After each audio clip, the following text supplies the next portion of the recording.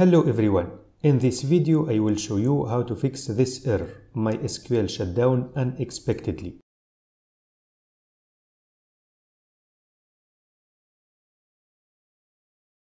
So in a previous video that you can find in the description, I explained how to fix this error when the poor number is used by another application. And in this video I will show you how to fix this error when the MySQL database is corrupted.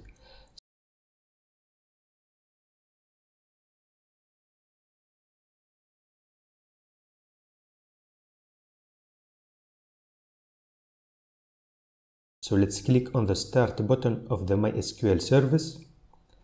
So we can see that the poor number appears, then disappears, and then we have this error. This means that we need to repair the MySQL database.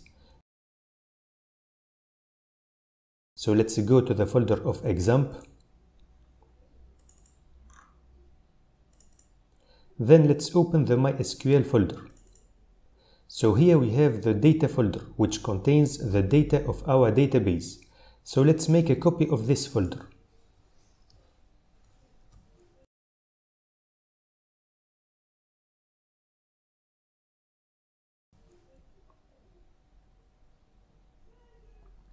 Then I will rename this folder and I will call it data old.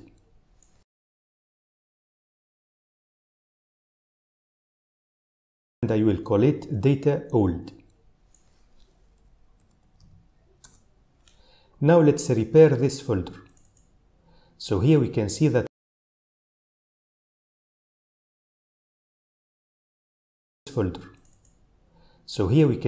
we have different folders. Each folder corresponds to a database. So here we have to keep our databases and we need to delete the MySQL databases. So the first MySQL database is this folder, so let's select it. Also we need to select this folder called Performance Schema, so we have to click on the control button of the keyboard and then we have to click on this folder. Then we have to delete this folder called phpMyAdmin.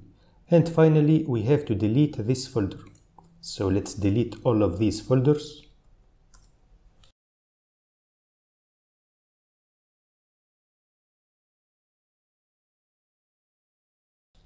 Then we need to select all the files.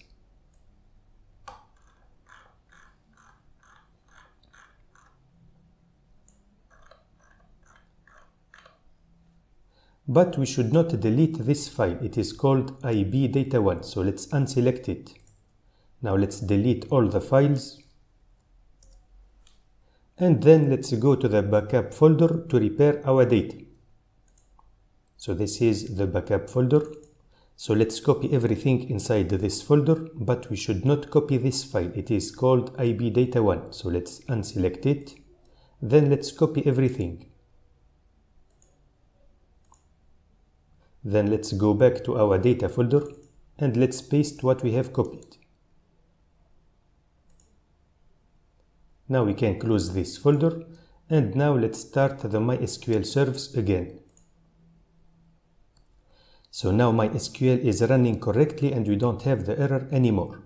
We can also go to phpMyAdmin to check our databases.